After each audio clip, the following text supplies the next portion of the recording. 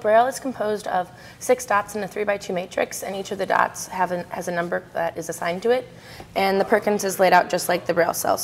Underneath each of the keys is a small magnet, and then in the device that we have down here are Hall effect sensors, and once the magnet gets close enough, it sets off a trigger, and it sends that information to the server. I really love this project, and I'm so proud of all of the work that our team has done, especially when the students come to Purdue or we go to the school, and their faces just light up when we demonstrate the project, and we're able to read on the screen what they're typing.